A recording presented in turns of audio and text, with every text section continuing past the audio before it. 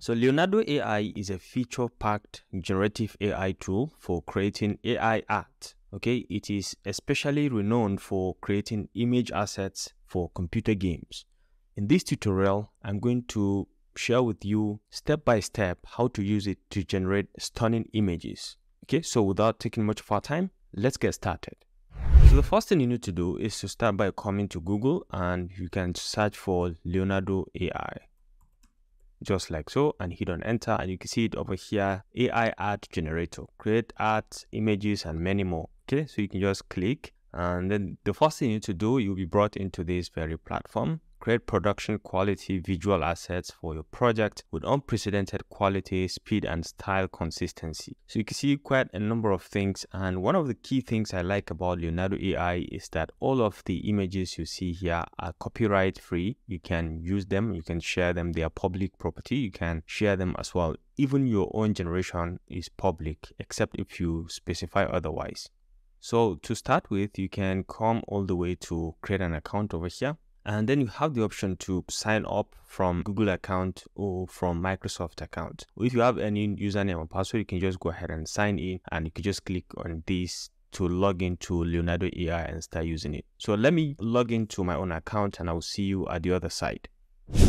Now, once you log in, you'll be brought into this very platform. You can see there are a number of creations. These are recently created things. Okay, a lot of people are working in the community to generate different kind of images, like many other platforms. Because if you've used Midjourney, this is a complete free version of Midjourney. You can just give prompts, and it's going to generate different kind of images for you. So these are created by communities. Again, if you want to learn about the prompt that gets to this kind of image, you can just come over here. You can see the details of that particular prompt that gets us this. And if you want to be more detailed, or if you want to modify these prompts, you can go ahead and modify them. You can favorite them as you so wish. So this is all this in terms of motion, photography, animals related, this is anime, architecture, and so on. You can go ahead and explore them. But for this tutorial, we are going to focus on image generation and canvas editor. Okay, so we will look at how to generate images directly from prompts, and then how to edit them within the Canva editor. So if you want to start creating new image, you can come straight to create a new image from here, and the AI will prompt you to start writing your prompt.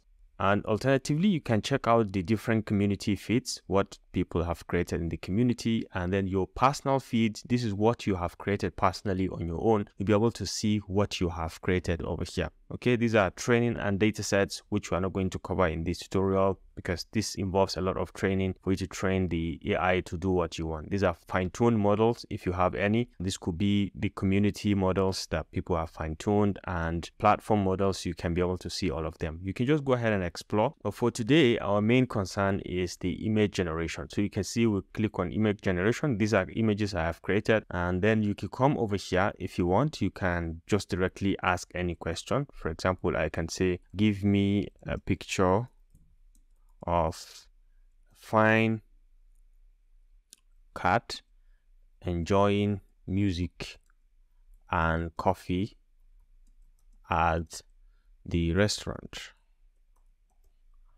Okay, so you can change different model, like right now it's in the Leonardo diffusion model. You can have different kind of models, and it's going to affect your creation as well. So you can try as many as you want, but just be wary of the number of points that you have, because if you're on the free plan, you have limited number of points. Okay, so you have the styling over here. I keep everything at default. You can add elements if you are interested. You can add even negative prompt. You can say, don't include this detail. Okay, you may want to have the image, don't include flowers in the restaurant.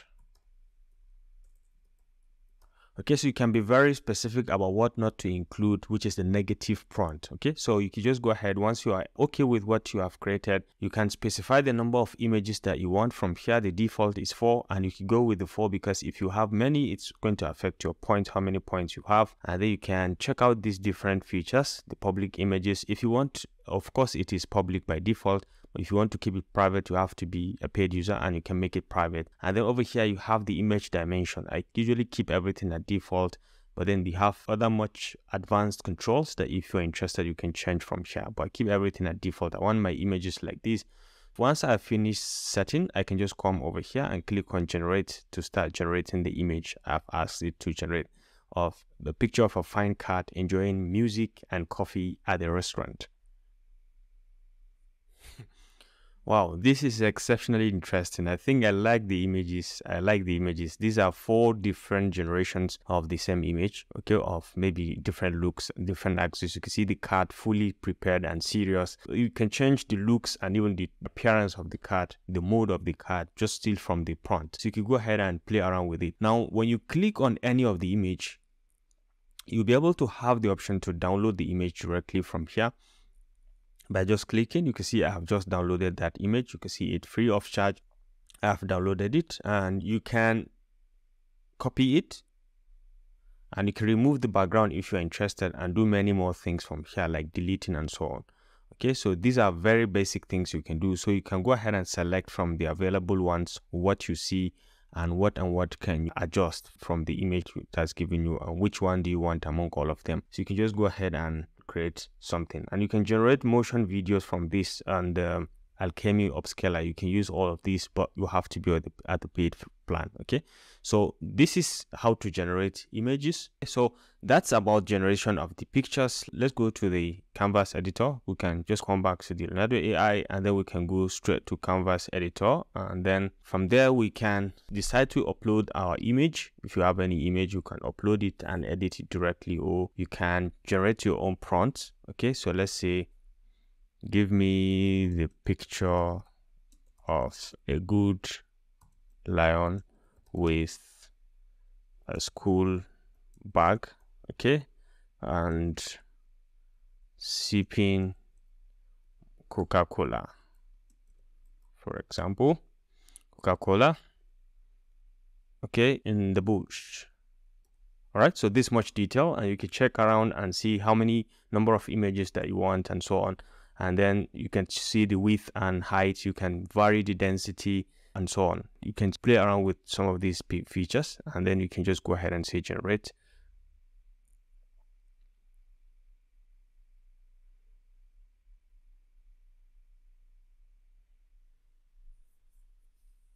Okay, so you can see this is the image generated. This one doesn't look like the picture of a lion. So let's go to the next one. We can see, okay, this one is quite good. Okay, so it's the lion and with a school bag.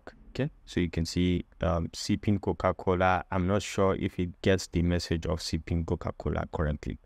So let's check the other variations. I think these ones also are not so good. Okay, then this is the best one so far. It has generated this one. So what you can do quite a lot as regards the refining. You can refine the details and you can try to regenerate the image, or if you want, you can upload another image. So for example, let's say I cancel this, I don't like this. Now you can upload your own image and carry out very many basic editings from here. So for example, to the left over here, you have the pan feature. This is where you can pan things around within the canvas. And then you have the select mode. Whatever mode you are, you can always come back to the selection mode and you can be able to move things around. These are the draw mask in case you want to use the draw mask. This is an eraser. This is sketch if you want to sketch. This is text, you want to add text. These are images if you want to upload an image, or clear canvas history and download things directly. So let's upload an image from a computer or from a previous generation. You can upload from a previous generation or from the community if you have a specific one that you are targeting. So let's say we upload from a previous generation, from the ones I have generated. I kind of like, so let's say we select any one of them. Let's select this one with the sunglasses, and let's see what we can do to this very cat with the school bag, sunglasses, and join in the restaurant. So the first thing is you can be able to select it and you can move it around by just selecting. You can move it within the canvas. You can rotate it with this rotating feature up and down sideways like this, or you can go as much as far as 360. You can rotate it to any angle of your choice. Okay, so let's say we want to add in a text to this card. So let's say we can come over here. You can add a text directly. You can click and you can add a text from here. Enjoying the restaurant. Okay, so you can select the text and you have very many controls from here. the color. You can control you can add different coloration, and then we can change the font family. We can use anyone. Let's say we'll go with Times New Roman, and then you can play around with the sizing. Okay, you can make it smaller or much bigger, and then you can play around with this. You can come to these three dots to have many controls. You can bold this, you can italize, you can underline things and strike through, and you can change the alignment directly from here, as well as the spacing. Okay, spacing in between the lines. Okay, line spacing. So you can see right now we can come back to the selection mode, and we can select this text and put it somewhere, and we can extend it to make it one line. Yeah, so this is much better. Okay, so you can just position it. So this is about text, and you could go ahead and change in different kind of features from here. You can input or output. You can change things from here, and you can change the number of images that you may want generated at the end of it all, as well as you could play with you could play around with quite a number of features from here during your generation as well. And then if you are done with the basic editing, so you can just go ahead. If you want to remove anything, you want to erase anything, this is the eraser.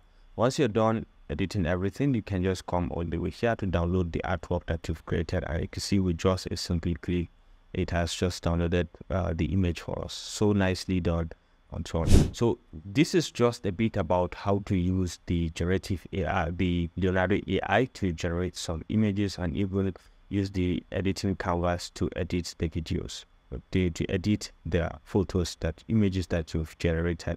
I hope you enjoy the video. Don't forget to always hit the like and subscribe button, so you can go ahead and explore on your own, try to see how you can use other people's creations to enhance them, or can generate more images of your own, or you can use your own prompts, use your own initiative to kickstart some and generate some images for yourself. I look forward to seeing you in my next video. Bye.